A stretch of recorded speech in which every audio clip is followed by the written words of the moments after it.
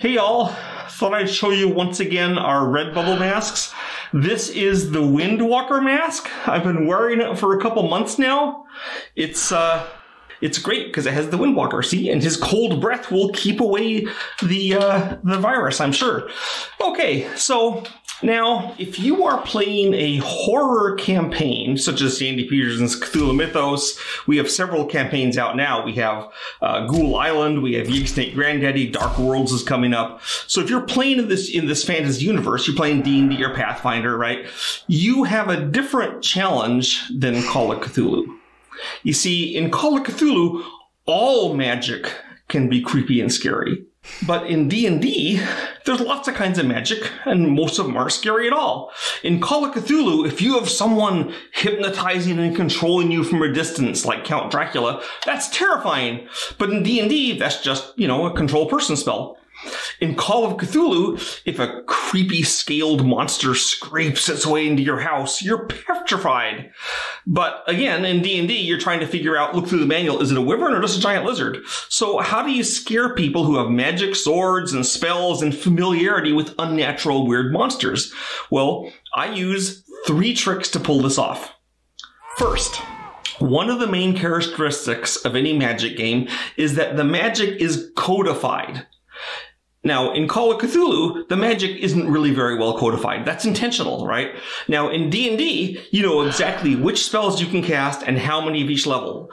If the bad guys violate this rule, you know they're unnatural. If you have low-level cultists, first or second level, whatever you have in D&D, and they're shooting fingers of death, something's wrong. Also, it seems really unfair and horrible to players. This is good because if and when they can defeat the bad guys, they'll really like it. Now, let me give you an example of how we warp the universe and violate this in Sandy Petersen's Cthulhu Mythos. One of the enemies we have in it, naturally enough, is this guy. His name starts with an H.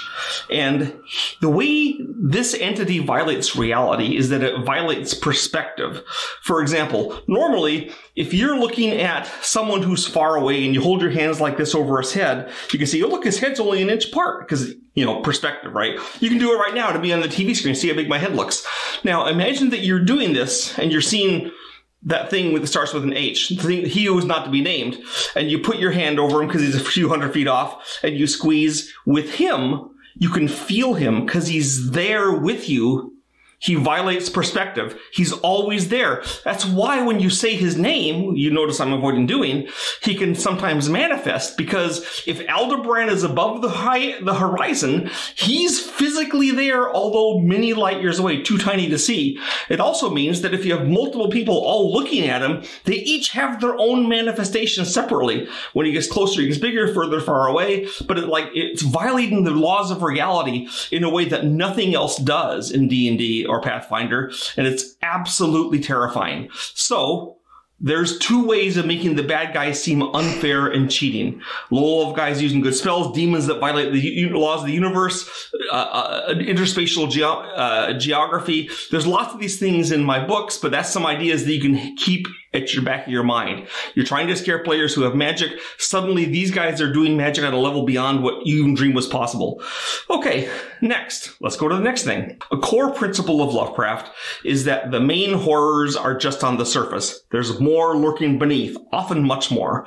Behind the cultist is a priest. Behind the priest are the deep ones. Behind the deep ones are the star spawn. Behind the star spawn is great Cthulhu. This means that ultimately, the players are always outpowered.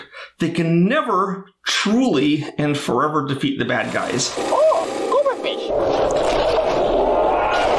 Big gopherfish! There's always a bigger fish. This is just as true if they have magic items as if they don't.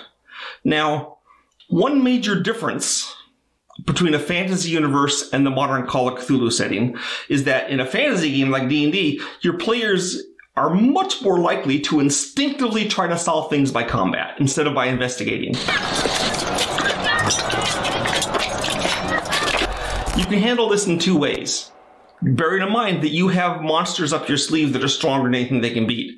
You can either let them fight it out, and like they might get spanked if they pull their swords and try to stab a Shoggoth, or you can encourage them to find another way. Now, if you let them fight it out, you need to make it clear when they have no chance to succeed, so they can run away. At least some of them. You aren't really doing this just to kill off your players. But if they choose to investigate, remember, you're playing D&D. It's okay for them to fight once in a while. It's good for their soul. So remember, the core features of horror remain the same regardless of setting. Even with magic and people who like to fight, you always have a bigger fish and the rules are being violated.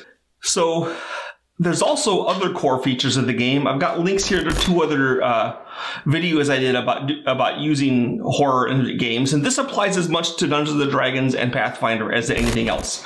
So have fun in our doomed universe infested by horrors beyond our imagination.